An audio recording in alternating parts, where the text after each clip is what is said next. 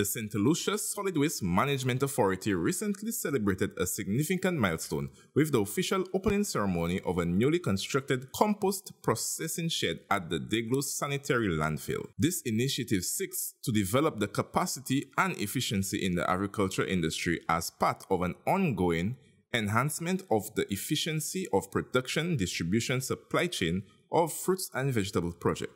Ambassador of the Republic of China, Taiwan, to St. Lucia, His Excellency Peter Chien Chen, articulated his appreciation for the collaborative effort of every stakeholder involved. However, underlined the crucial role of enhancing compost production practices to ensure the long-term sustainability of agriculture in St. Lucia. Composting is one of the simplest yet powerful actions we can take to reduce waste, restore the health of our soils, and help mitigate climate change. This covered facility will allow us to divert organic waste from landfills, offer a dedicated space to store agricultural residuals, and enhance the efficiency of producing compost by mitigating the unpredictable effect from rainfall or weather.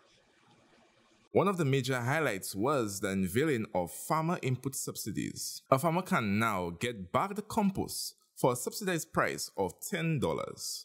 These subsidies have been identified as a key factor that will significantly impact the overall efficiency and sustainability of agricultural operations, providing farmers with the necessary support to enhance productivity while reducing production costs overall. Minister of Agriculture, Fisheries, Food Security and Rural Development, Honorable Alfred Prosper, underscored the paramount importance of fortifying waste management systems alongside fostering sustainable agricultural growth.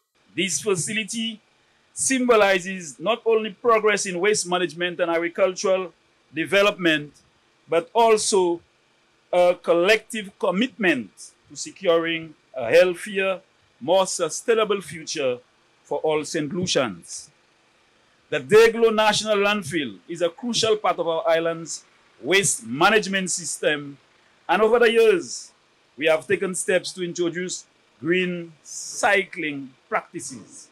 While these initiatives have seen some success, the need for a dedicated facility to cure compost piles, store finished compost material, and manage the sales and promotion of these products became increasingly evident. The Ministry of Agriculture regards this most recent accomplishment as a significant step in the right direction towards stakeholders collaborating and investing in more initiatives to promote efficiency and sustainability in the agricultural supply chain, which will ensure a prosperous future for farmers and the community at large.